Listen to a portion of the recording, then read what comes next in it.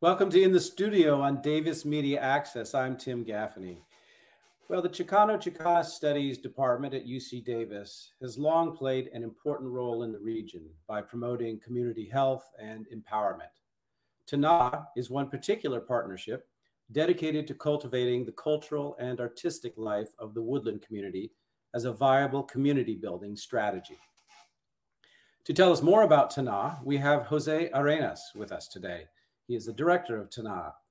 Jose received a BFA in painting from the San Francisco Art Institute and an MFA from UC Davis.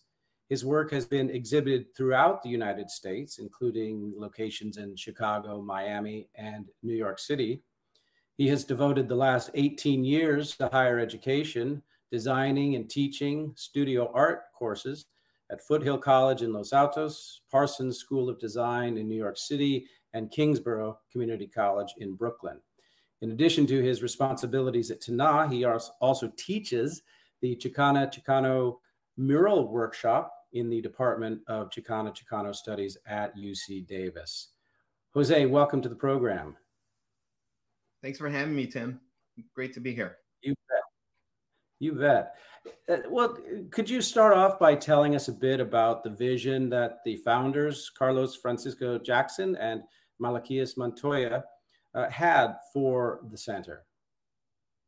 Sure. I have a close connection with Malaquias and Carlos because I did my MFA back in 1998.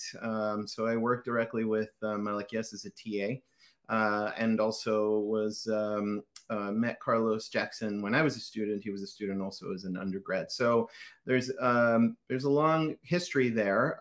But Carlos and Malaquias both worked in the Chicano Studies department and really had a vision to create a space, a taller or workshop that would bring people together and really kind of model after the Chicanx movement, where different kinds of artistic and community spaces developed all around the Southwest.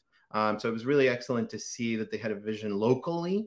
Also, it was an idea to move outside of the university. So it was really outward facing and really serving the community. So that's kind of where that idea started. And it took quite a few years, because they had to really lay the groundwork by getting buy-in from community members and identifying different community leaders and really kind of doing the groundwork to establish a location. And, what was the intention with the name TANA, and especially, so it's Workshop of the New Dawn. What was the intention behind that New Dawn there?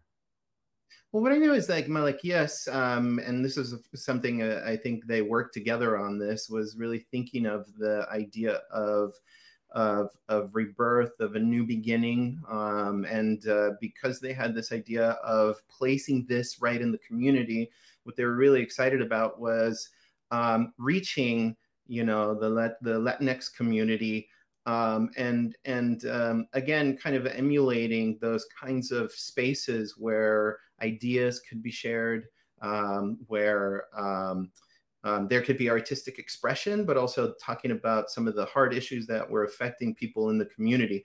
So I think that's where that kind of generated from. And so again, Taller Arte del Nuevo Amanecer means workshop of the new dawn. So kind of a new beginning where people could come together and share ideas and really make change. The idea is also that when we think of art as a way of communicating ideas, raising awareness, but also as a tool for a kind of call to action, right? To bring about change. And so that was something that was very much in line with the components that were taught within the department at UC Davis, and actually I should say are taught presently, because I'm just so glad that I can both contribute as director of TANA out in the community, out in Woodland, but also that I can be part of the faculty by teaching the mural painting class, and also when needed the poster making component, again within the Chicanx the Chicanx Studies Department. One of the things I'll just add to that is that what's really wonderful is the students that take the classes at UC Davis.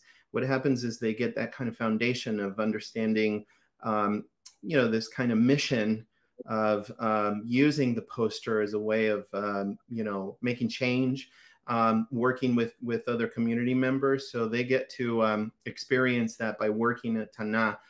So we have 2 interns this year, working on a 3rd, but essentially they get to kind of, they get to really work with woodland and area youth, and really, using it again as an empowering tool. Great, great. Well, I think you've alluded a little bit to my next question, and that is if I could get you to talk a little bit about the 4 elements, what I understand to be the 4 elements of TANA. Again, years back, we've been open for 12 years. Myself, I jumped in, coming back to Davis, and working within the department and at TANA 5 years. But if you rewind 15 years, that's when I mentioned, Malaquias and Carlos were really working with community leaders and members, and just kind of, that vision kind of formed through many discussions with other community leaders, but also between Malaquias and Carlos. So our main component is really, I would say, the workshop, which is a free silkscreen sessions that we offer anybody. Anybody who walks in, we provide all of the tools by having a fully functioning silkscreen studio where we can provide free studio classes.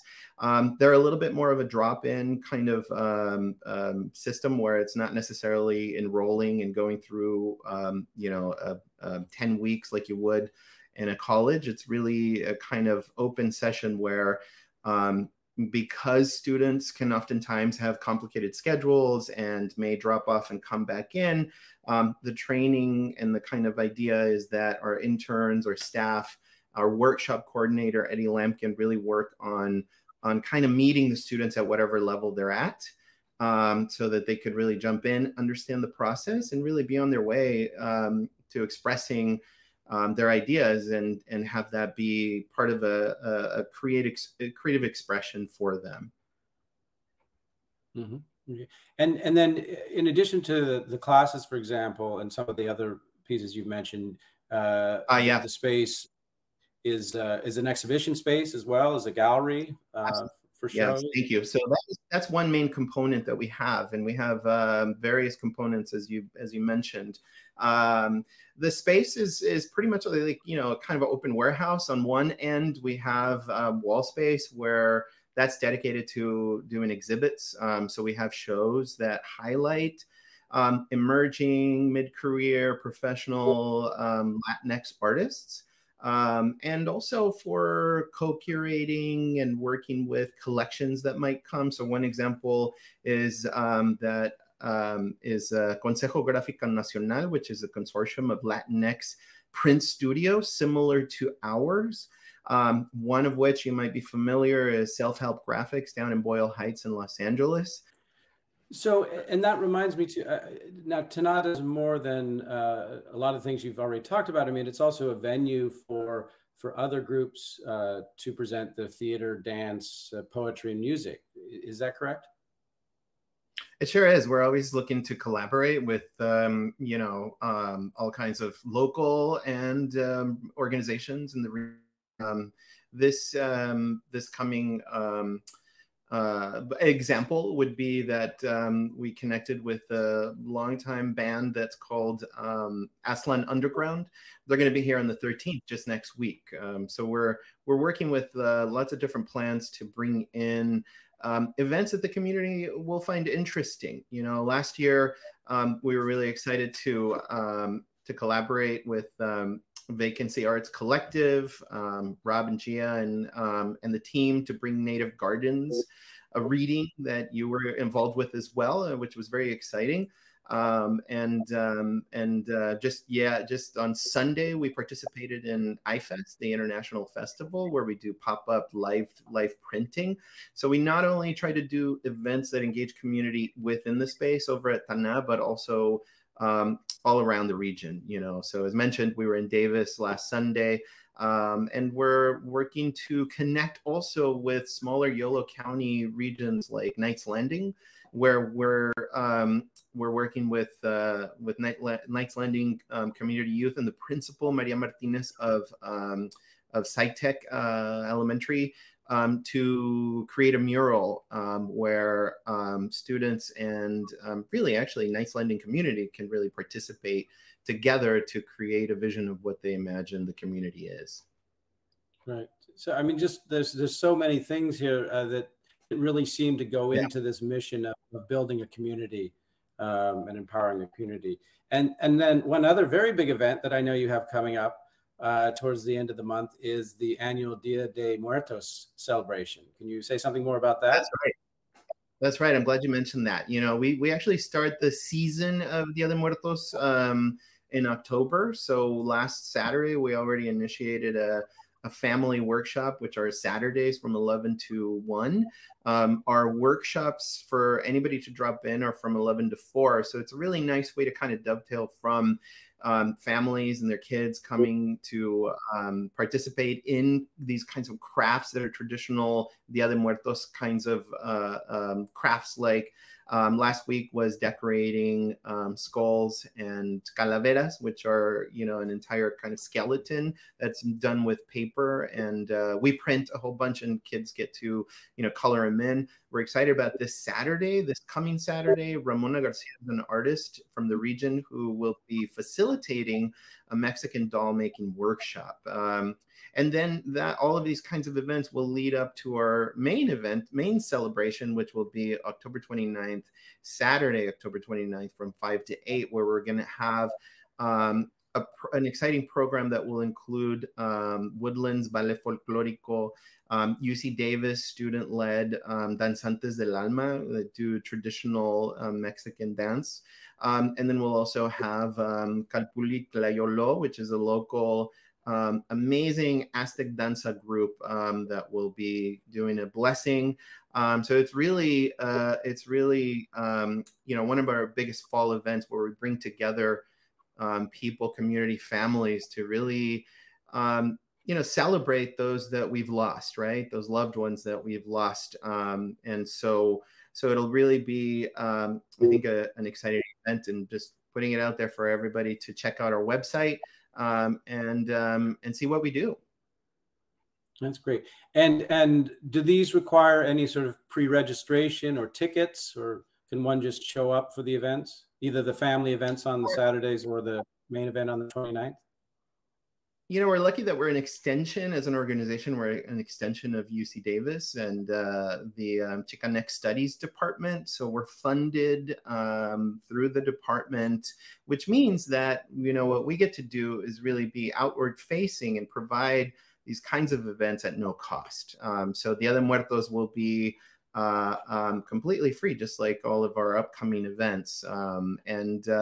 You know, one of those highlights is that, well, at least for Dia de Muertos, you know, we are encouraging, you know, community members that might want to participate in making an altar to reach out to us and be part of this wonderful event. So yes. That's fantastic. Well, so I guess just to remind everybody that TANA's annual Dia de Muertos celebration is Saturday, October 29th from 5 to 8, but there are also a series of family events leading up to that on the Saturdays leading up to that. And this is at TANA's facility at 1224 Lemon Avenue in Woodland. Well, just before we go, Jose, I wanted to say one more thing. You have behind you some beautiful artwork, and I know, as I mentioned up front, you work on the mural workshop, and that's the department, and that's a big part of TANA's work. So I hope maybe we could have you back in the future and have talked directly to Jose about your own work after having spoken with you about the work of TANA more generally. So I hope we can have you back in the future. Hey, thanks for the invitation. Yeah, I feel very lucky that I get to practice my own art making as a painter, and collaborate with people doing projects that are mural related, poster related, and just in general, really to kind of share that excitement towards self-expression, using art as a vehicle for change. So it's wonderful. Great. Well, again, Jose, thank you so much for joining us today. And thank you to our viewers out there for joining us here, for tuning in to In the Studio. Again, I'm your host, Tim Gaffaney, and we'll see you next time. Thank you.